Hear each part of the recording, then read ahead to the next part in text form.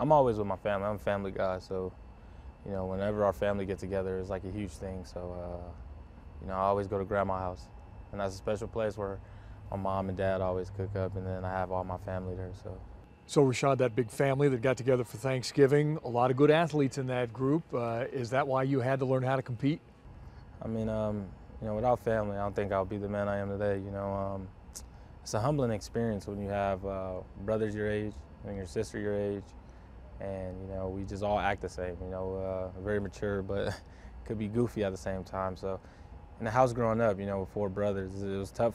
I mean, me being the middle one, I felt like I was getting the one picked on the most. Did it make you a little tougher growing up and to become the guy you are now? Well, to be honest, I didn't even play football, so I didn't play I only played baseball. We only played baseball, all of us growing up. So I mean, really, we used to play throw up tackle in the house where we used to throw the ball up, and my older brothers used to always get on their knees to try to tackle us and hit us. So I mean, we always just been doing that growing up. what have these last few days since that big game against the Eagles, what have those been like for you? Does it feel like there's some pressure off of you now?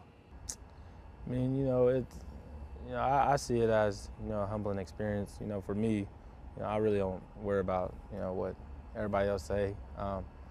It's more so of me taking it in and thanking, and being thanks for the support. But other than that, I still have the same mindset. Just put my head down and keep going. I know it's been a frustrating year.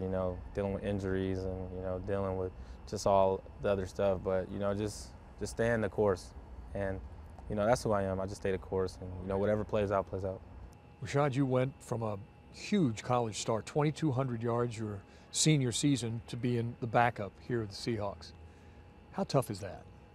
I mean, no, not really. I mean, because I've been going by the model since I've been in college. You got to feed the hot hand, and he helps us win games. So I'm a guy, whoever helps us win games, I'm fine with it. And the great thing about it is, like, me and Chris, like, we're really close. Like, we complement each other. I think he's probably one of the best backs in the league, very underrated.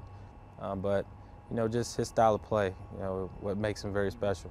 And for him to still be healthy and take bruisings every week, and for him to keep going out there and playing, that's amazing. In fact, Sunday after the game, you said about Carson, people say we're supposed to hate each other because we compete.